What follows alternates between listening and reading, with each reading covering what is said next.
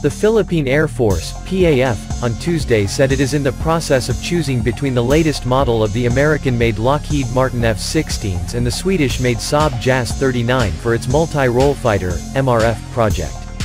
The two last contenders for the PAF MRF project are the F-16V Block 50/52 variant and the JAS 39 Gripen C/D+ version, PAF spokesperson, Colonel Maynard Mariano, said. Mariano said while the MRF project has been approved, the government has yet to allocate funds for it. For the MRF, the project is approved with the issued acquisition memorandum decision. The government will still find a way to fund the said project, he added. The F-16V is the latest and most advanced F-16 in operation to date and is considered the foremost combat-proven fourth-generation MRF. It is equipped with advanced radar systems that allow greater detection and tracking capabilities, along with advanced air-to-air and air-to-ground weapons. Meanwhile, the JAS 39, Gripen C/D is classified as the most reliable, swing-roll combat aircraft, available in the world. The C version is a single-seat aircraft while the D version is a two-seater configuration. The Swedish-made fighter requires minimal personnel and ground support equipment for dispersed operations and can operate from small unprepared roads. It is also equipped with sophisticated radar and sensors and weapons.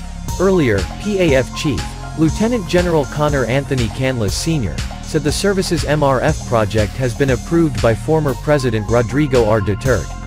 The contract for the MRF project may be signed this year, Canlas said, adding that the PAF's requirement for the project stipulates that the offered aircraft must be fourth generation or higher. The project also requires 12 MRFs at least capable of patrolling the country's protected waters and airspace.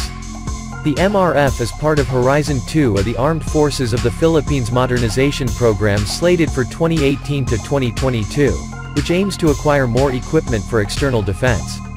Any aircraft that will be selected must be able to integrate with existing radar systems that have a range of about 250 nautical miles. Once these MRFs are acquired, the PAF, with the help of these radar systems, can be deployed to determine whether the aircraft flying over the country's airspace is friendly or hostile.